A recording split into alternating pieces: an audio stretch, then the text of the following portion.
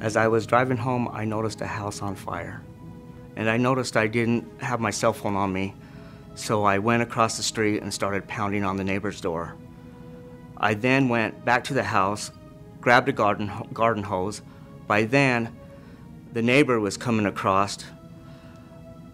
At that point, I noticed the vehicle, the wheelchair, and knew somebody was inside. It was about 8:30 in the morning, and I heard pounding on my door. And as I ran upstairs to find out what was going on, I opened up the door to see a gentleman running away from my house. And my attention was immediately drawn towards my neighbor Deloy's house that was on fire. I ran outside, and I ran up to the door, and I opened up the door not really knowing what to expect. And the smoke just came out and hit me and actually set me back a couple steps.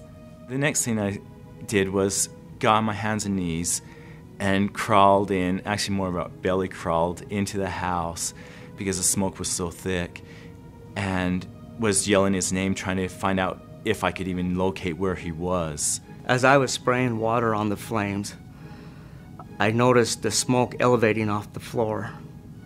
I then heard a moan. As he caught his breath, he started moaning, and Michael Medina yells out, I can hear someone in there. And at that point, I ran back up on the steps and ran into the house, or got down on my knees and crawled back into the house and was able to see him because the smoke had risen enough that I could see a little bit better.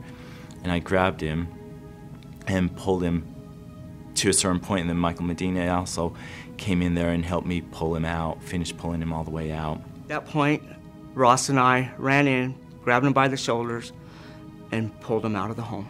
I want to thank Michael for being in the right place at the right time and alerting me to that fire, and for me having the opportunity to going in and actually saving Deloy's life.